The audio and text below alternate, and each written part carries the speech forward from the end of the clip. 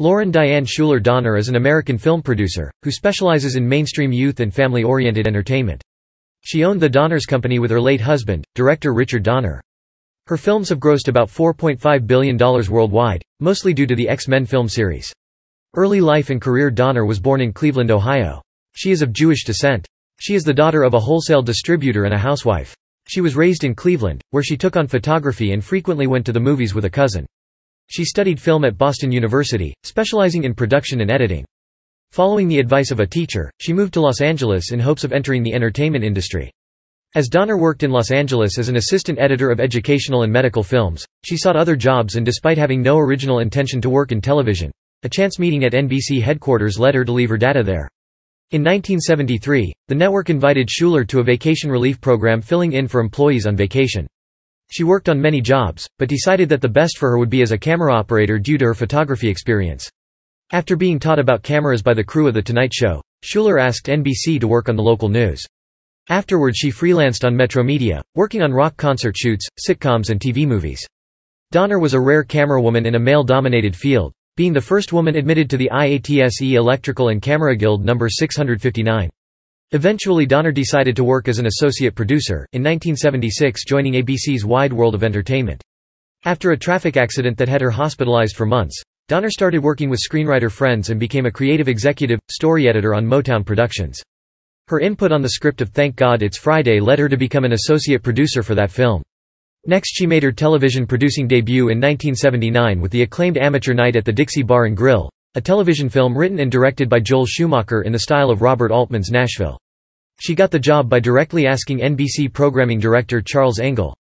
Feature film production career. While working at Motown, Donner became a personal friend of National Lampoon writer John Hughes, and convinced him to write a script that would become her feature film producing debut, the 1983 comedy hit Mr. Mom, starring Michael Keaton.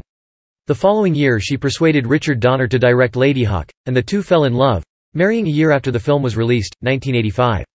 She produced only two more of her husband's movies, Radio Flyer and Timeline. She said their professional relationship helped her learn how to work on action films. If I hadn't seen how he did action movies, I wouldn't have had the wherewithal to even pursue an X-Men or a Constantine, or any of those.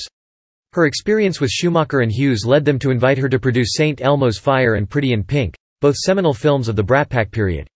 Donner had a particularly successful year in 1993, overseeing two solid hits, Dave, a homespun political comedy, and Free Willy, a family film about a boy and his whale. While Donner has credits in all X-Men films, the last ones she actually produced were X-Men, Days of Future Past and Deadpool.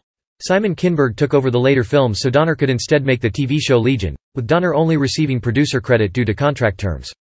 Personal life. Donner has systemic lupus erythematosus, and had kidney problems in her childhood.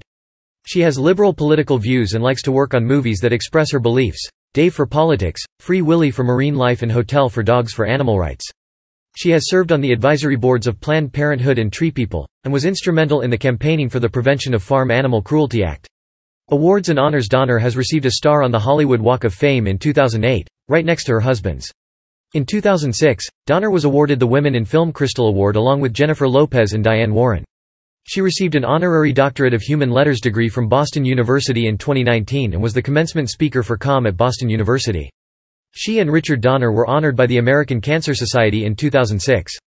The Donners were given the Loop Award by Lupus LA in 2008. The Donners were also given a Lifetime Achievement Award from the Ojai Film Festival in November 2008. In 2013, the Donners were honored by the Women's Guild of Cedar-Sinai Medical Center.